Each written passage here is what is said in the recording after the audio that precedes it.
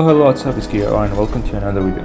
In this video we're going to be talking about what are the good armor to power surge, and if you didn't know, in this update you have to power surge your weapons and armor and in general gear to upgrade it to the maximum level. So let's go.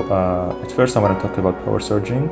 To get to power surge gear, you have to have level 20 of your desired weapon, and you have to reforge. You go here, and once you go here you power surge your weapon, and it costs 100 data sparks to do so. And when you spend and when you reforge, you get 1 Aether heart. With Aether hearts you can power surge your armor and swords or whatever gear you want, and it gives you your maximum level. So let's get right into the armor. First of all, I want to talk about the Skullforge. This is a helmet of course we're wearing, and it's really good because it has defense slot for your cells, and it has a unique effect. It has 1.5% damage dealt becomes a stamina shield, once of 50 that it depletes slowly after not dealing damage for a short period. This is an exotic helmet, so it's hard to get this one. So let's go down here. These three are exotic ones.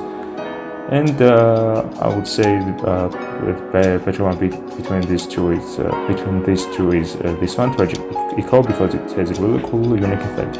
Upon your first death, become a shadowed clone that deals 100% damage for 15 seconds. A lot of people say that this helmet is really good for fight. Now for beginners I would say that Nasher armor is really good because it has for the torso and helmet you get defensive slots where you can add Iceborne to them.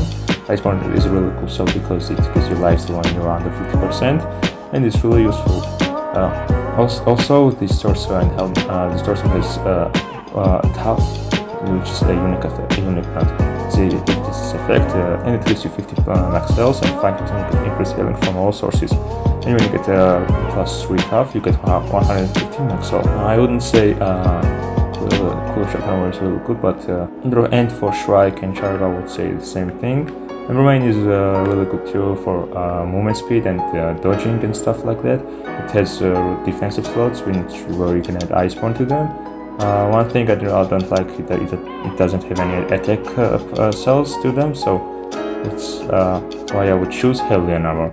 It has attack cells, but it doesn't have defensive cells. You have to choose between attack or defense on these sets. For Targeter armor, I'm using his Fist because it has attack cells, and it's also it gives you plus overpower, which is plus for +1 it will be plus 10% damage versus Target Behemoths. So that's really cool. And for Boreas's armor, I have equipped Boreal March because it's really good. It has plus the Iceborne, and also I would get Source right here. I would power surge it because it gives you rage, and it also has a defensive slot which you can add Iceborne to that. Pango armor, it's okay. The defensive and attack slots you can put rage or overpower, and Iceborne's in there, and it's overall nice set. For Scrave, I would not power surge any of that, and for Carrot as well. Kosha is really unique because it will also around dodging and not take damage, and if you're an X player, it's really good build for Koshai. For Skarn, it's pretty cool starter set because it gives you a lot of defense slots, which is all of them.